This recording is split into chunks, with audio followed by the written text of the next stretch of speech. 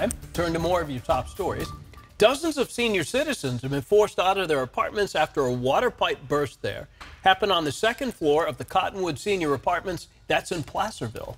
Well, that entire building has been deemed uninhabitable for the time being. ABC 10's Monica Coleman is live in studio with us this morning with how this impacts those residents. Monica? Good morning. Many Cottonwood Senior Apartment residents are waking up at a Best Western this morning with no idea when they can return to their homes.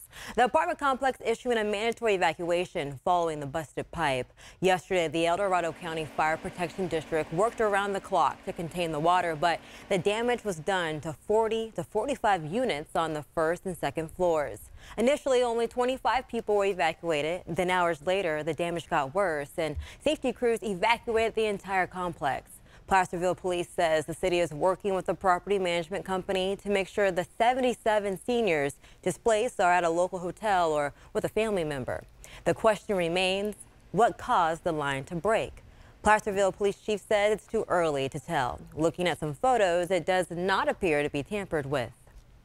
I suspect it's thousands of gallons. I know crews on scene brought squeegees to the scene just to sweep out as much physically that they could do, just mechanically pushing the water from the structure. It's going to take a professional cleaning agency to come in there and mitigate the rest of that. That's a carpeted structure in the hallways and inside the units. The Red Cross is helping residents displaced and will continue to provide them with lunch and dinner today and tomorrow.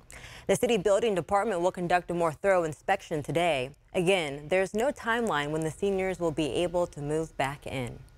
All right, well, we hope it's not too long. Everybody doesn't like to be away from home too long. All right, Monica, thank you.